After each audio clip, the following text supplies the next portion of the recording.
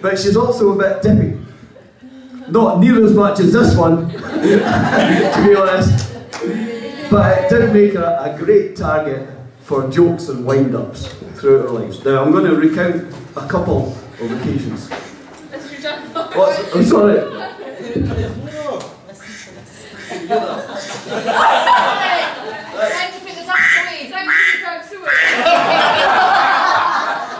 Yeah, we'll sort that out. I hope Margaret's put her ducks away anyway. I'm going to recount a couple of occasions, right? Just this one I think verifies her dippiness. We were on holiday, stop reading it. We were on holiday in Cannes in the south of France. This was brilliant, wasn't it? And all around the square in the centre of the town, they erected these life-size statues of lots of different people and different things. So we decided we were going to go around these statues taking photos of us in silly poses. And we found this one of a dog sitting on the ground with its tongue hanging out.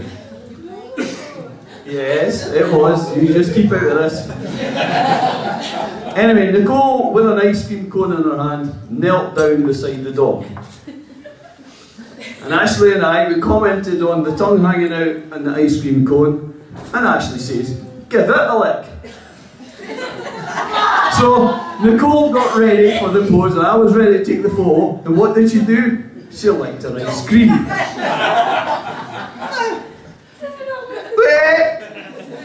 So we had a laugh actually, but Ashley was getting a bit frustrated, and she says, "No, give the dog a lick."